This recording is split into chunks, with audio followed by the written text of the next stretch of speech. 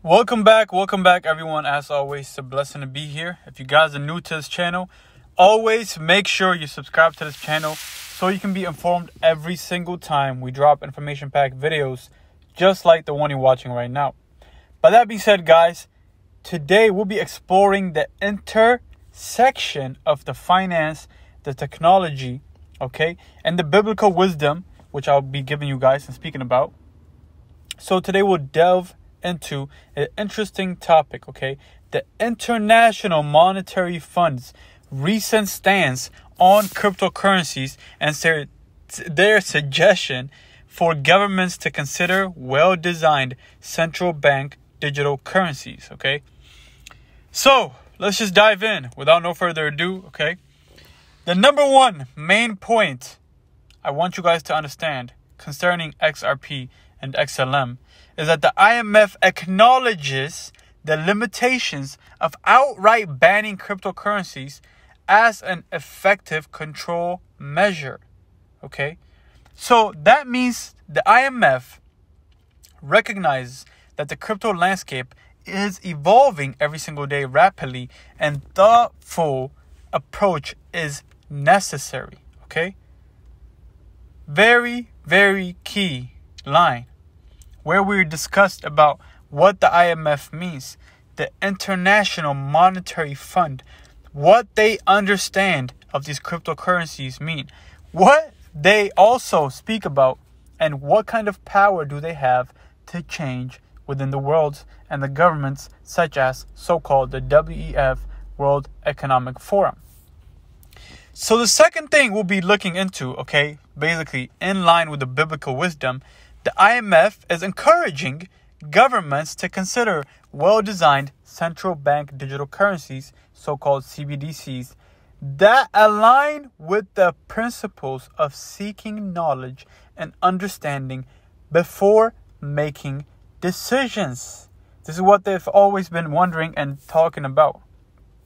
All of these have to align with the key factor, which is making decisions and moving the different cryptocurrencies and also connecting them with the different countries into one single currency to rule them all, right?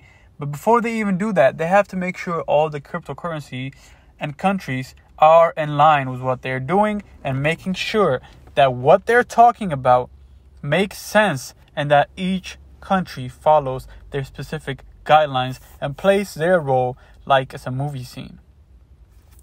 So, by embracing the CBDCs, governments can exercise prudence and strategic thinking, which also can enable regulatory framework that promote economic stability and progress while still harnessing the potential benefits of these digital currencies. So we discussed about these digital currencies in so many videos. I'll just give you guys, something, which of course we're going to be discussing in this video as well. But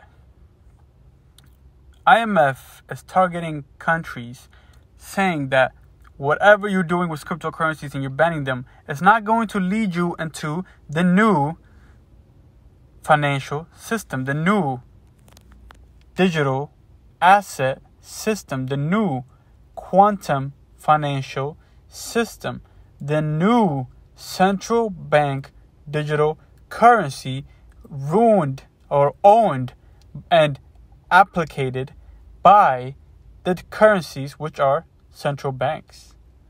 And of course, they are talking about this in a meaningful manner so those countries can take the perfect initiative to make sure they're on board with the program.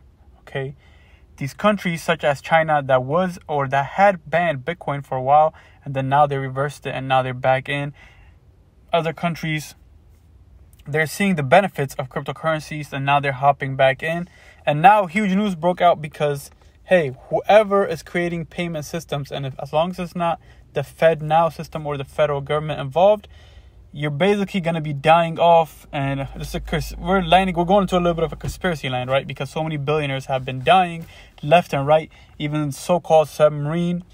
And I don't believe they created any payment system, but billionaires have been dying left and right. At least this year, we have lost around 4 to 6 billionaires just in 2023 alone. Even the Cash App creator, even other creators, even cryptocurrency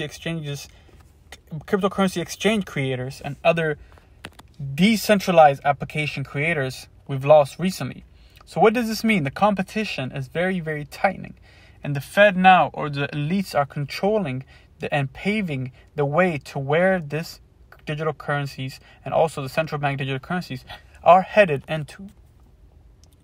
So this approach, resonates with the biblical teachings on wisdom and discernment.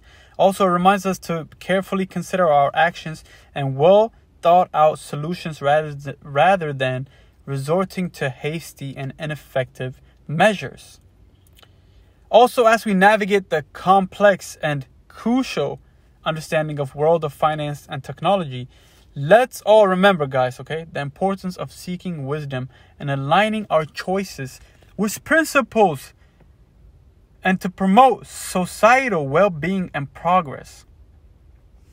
Us humans, of course, not saying they're not all humans as well, but us, we need to align ourselves in a community-based environment.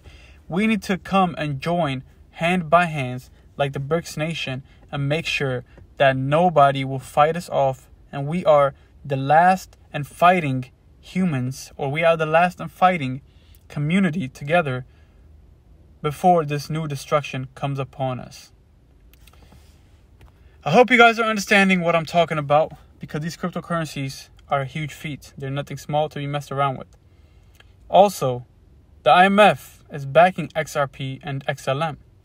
So that shows us we've been right all along. The prices may not reflect what we're talking about. The prices definitely don't reflect what we're talking about. But every day, I'm bringing you guys news, fundamentals that show us where the price is supposed to be headed. So don't focus on the price. Focus on the fundamentals for now. And all of those fundamentals combined together will make a huge impact.